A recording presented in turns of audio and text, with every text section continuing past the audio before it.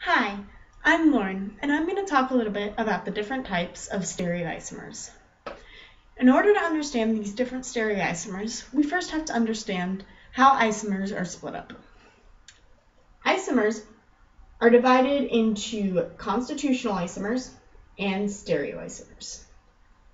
Stereoisomers are compounds that are different from each other only in their spatial arrangement, but not in their connectivity. In other words, all of the atoms are still connected to the same atoms. They're just connected in a different place. Stereoisomers can be further broken down into enantiomers and diastereomers. This is really what we're going to focus on. Enantiomers are molecules that are mirror images of each other, but they're not superimposable. They're not able to fit on top of each other. These are enantiomers. See how they are mirror images of each other? If we stuck a mirror directly down the center, they would look like one another.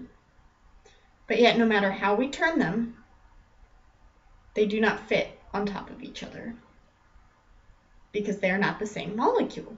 So they are enantiomers. They're not the same molecule and they're mirror images. They're enantiomers. Diastereomers are molecules that are not superimposable, just like enantiomers, but they also are not mirror images of each other. These are diastereomers. See how no matter how we turn them, they do not seem to be mirror images of each other. And they also do not fit. They are not superimposable. They do not fit on one another. These are also cis and trans isomers. Cis isomers have the same group on the same side of a double bond or a ring. These large red atoms are on the same side of this double bond. That's because these are cis isomers. Trans isomers have the same group on the different side of the double bond. These large red atoms are opposite of each other, so they are trans isomers. Cis and trans isomers only occur in molecules with a double bond or a ring structure.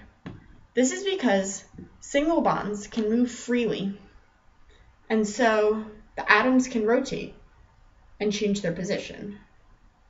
These hydrogen atoms look like they're on the same side, so they would look like they're cis, but they can rotate and they're just as soon opposite of each other. Whereas double bonds are stuck in their single position because they have two bonds connecting the atoms. They cannot rotate. One easy way that I've always remembered the difference between cis and trans is cis molecules have atoms that are sisters. They're on the same side because they like each other. Trans atoms are opposite. This has been a little bit about the different types of stereoisomers. There are enantiomers, which are mirror images that do not fit on top of each other. Diastereomers, which are not mirror images and they do not fit on top of each other. And then diastereomers can further be split into cis, with atoms on the same side of the double bond or the ring structure, and trans, with the same atom on opposite sides of the ring or double bond. Thank you for listening. I'm Lauren, and have a good day.